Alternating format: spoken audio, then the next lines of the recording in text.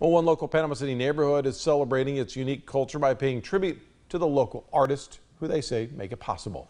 The first ever Little Village at Local Art Fest taking place tomorrow. Tess Rowland joining us live from Little Village in St. Andrews with more details on how you can participate. Good morning, Tess.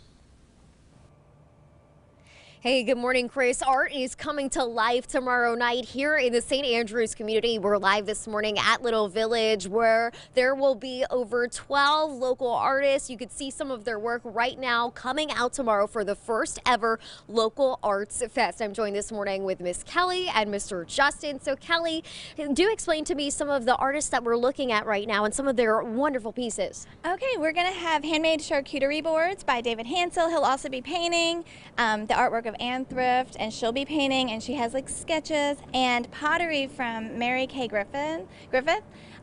She'll be hand building, so we'll get to see how they create their art. Yeah, great to see these live demonstrations here. And Justin, I want to turn my attention to you. So obviously you're a business owner in this community. What does it mean to you to support these local artists? It's the least I can do. Really, being a small community after everything we've gone through, just opening the doors for the whole family, even the furry ones to come out and be a part of it and support these local artists is just huge. I think it's why we're here, to help each other out. And so at the Little Village, it's where we are, where it takes a village, like you were saying.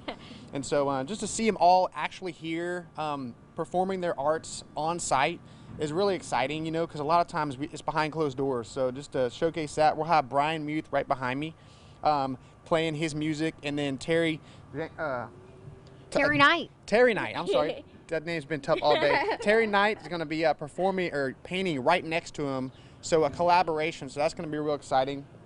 And so, yeah, we'll have, fresh food from Finn's Island Style Grub.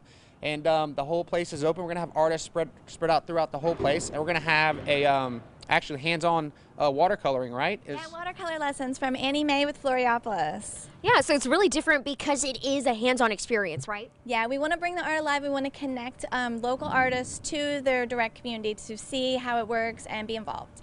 Of course. Again, 5 to 8 p.m. tomorrow. Come on out here. This is going to be the spot to be. Thank you, too, for joining me this morning. And here's Kristen with your forecast.